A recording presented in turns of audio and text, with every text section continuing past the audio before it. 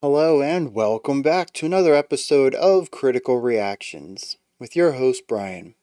We're going to continue on with this week's theme of jazzy drumming, but not in jazz, exploring, predominantly rock and metal with some drumming that's a little not rock and metal style. Today we're going to be checking out some Opeth, and if there's a band that I would expect to have some jazzier drumming in it, Opeth is certainly one of them. We're going to be looking at the song Nepenthe from their Heritage album. Let's see what Opeth is bringing to the table today.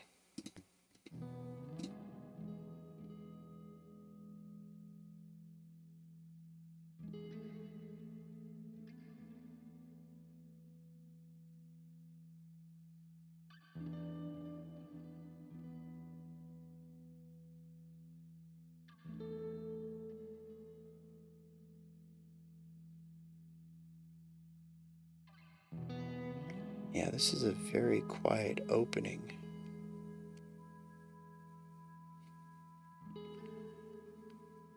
I mean, we're consistently sitting about 40 decibels under max.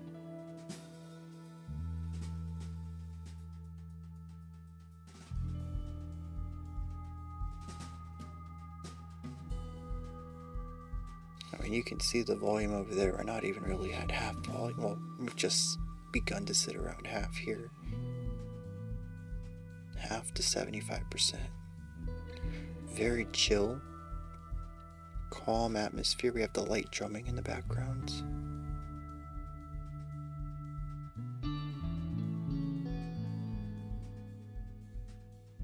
Beautiful reverb on the guitar.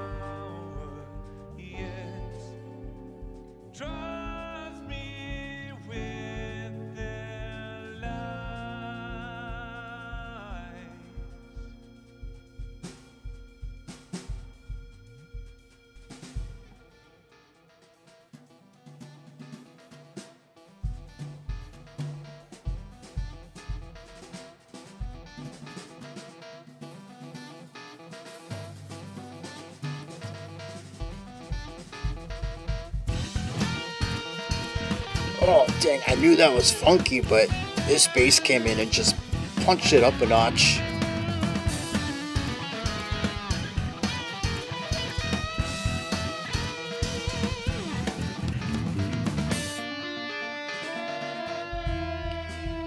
The interest...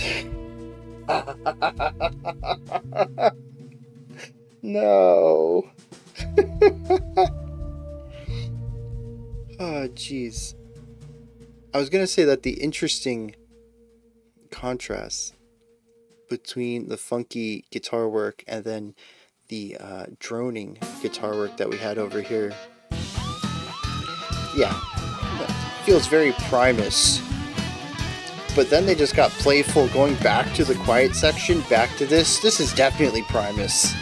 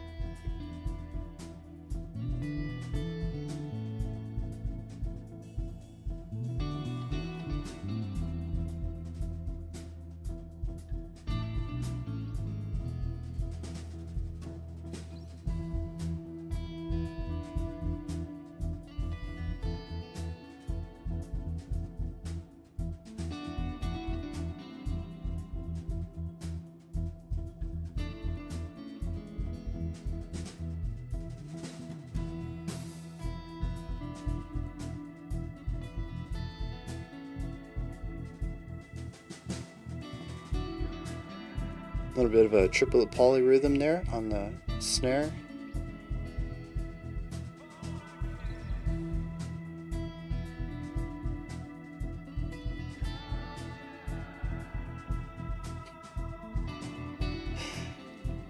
I like themes where we get odd choices like this. Like, I don't think this is a really great song for a reaction. There's some interesting stuff here, but it does fit the theme. And I don't know that we would have ever checked it out otherwise.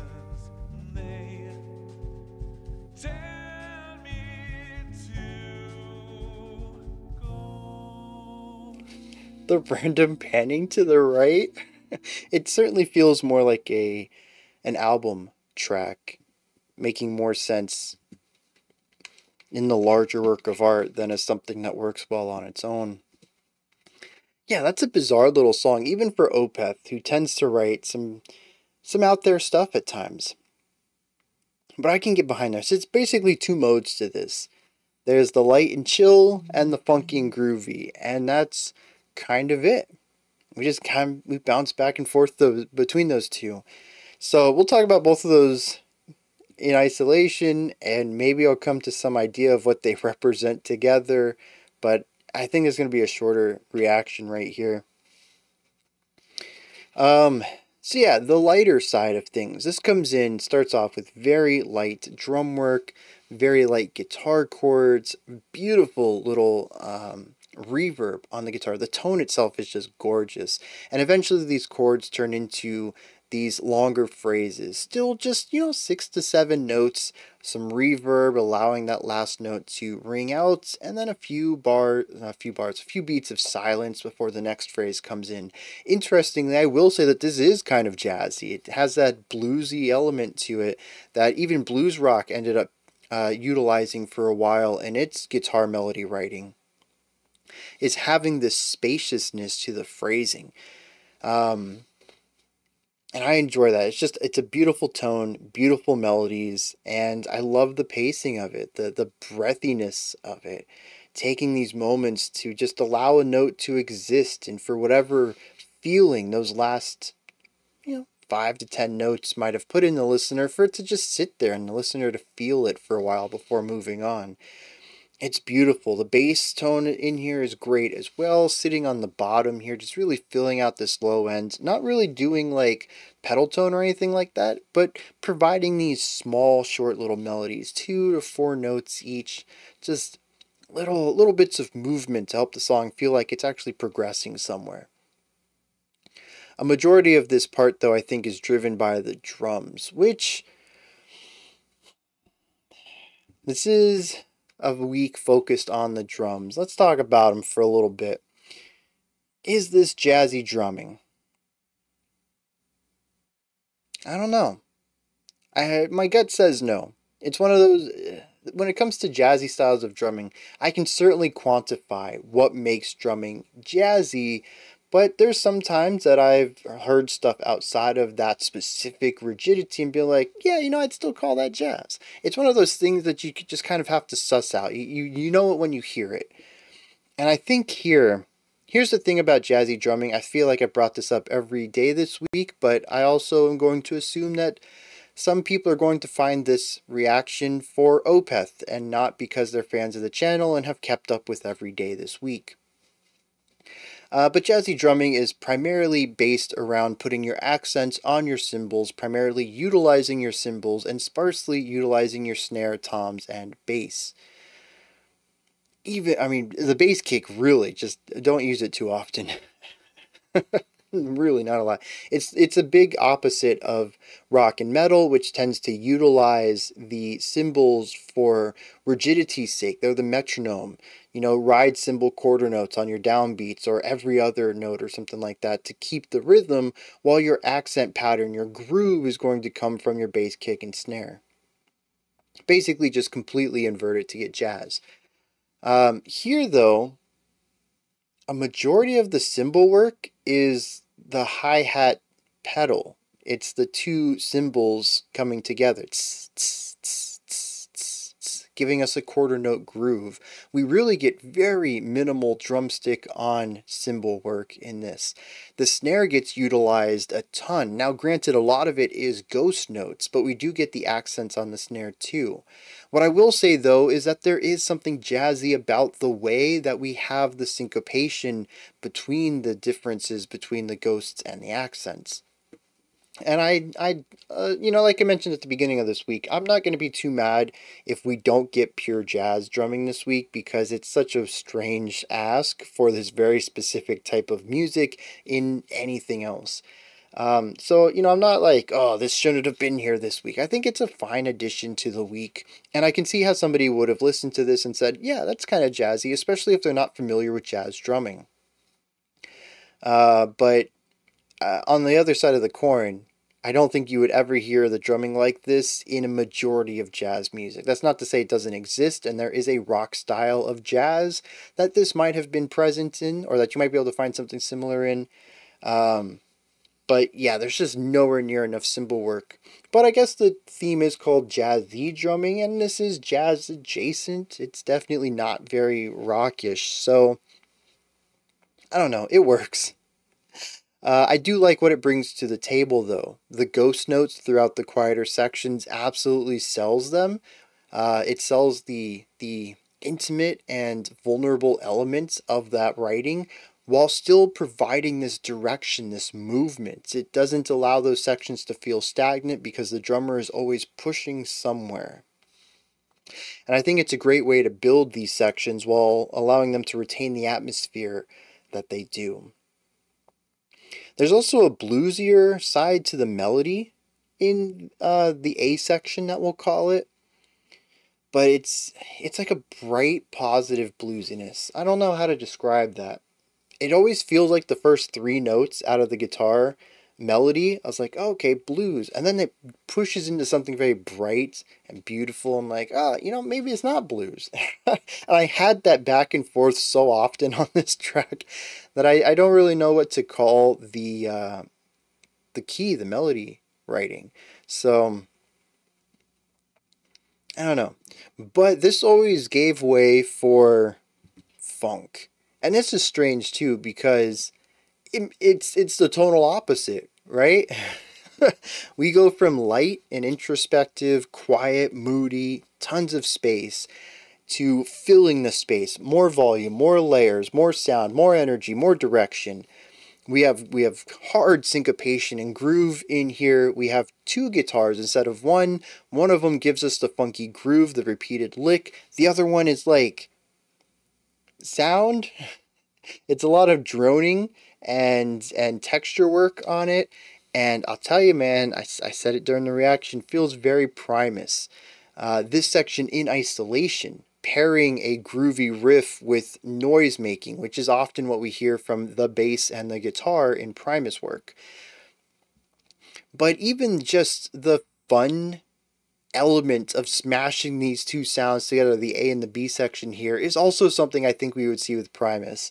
So I'm honestly curious if Opeth had Primus inspirations here, because, you know, if it wasn't for Akerfeld doing the vocals, and you just gave this to me and asked me, hey, what band is this?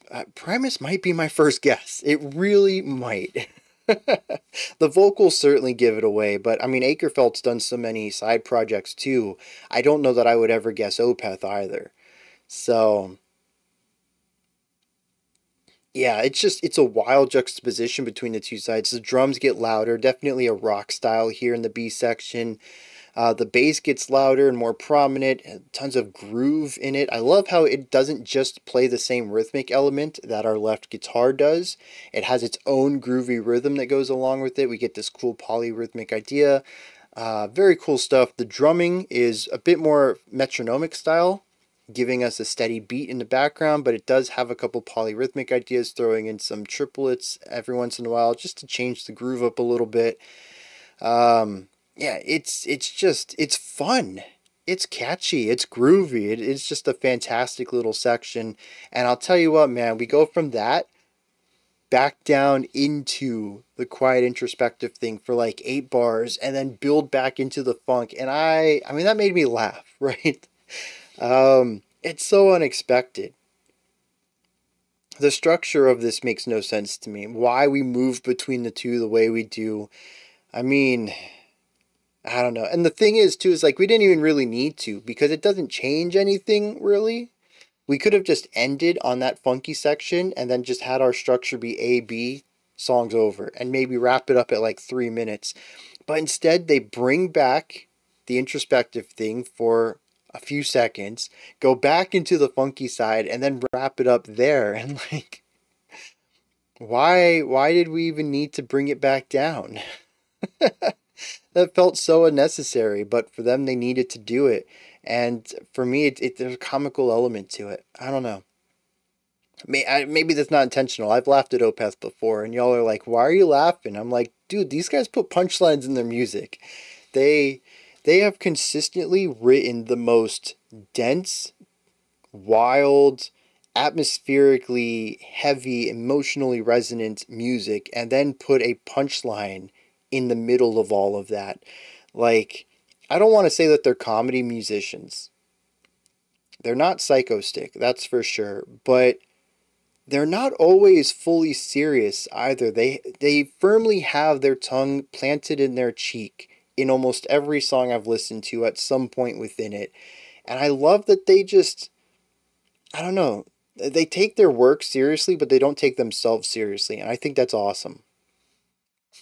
Or at least that's the image I get from them. And something like that, bringing it back down for no reason other than to just bring it right back up 10 seconds later, seems so ridiculous.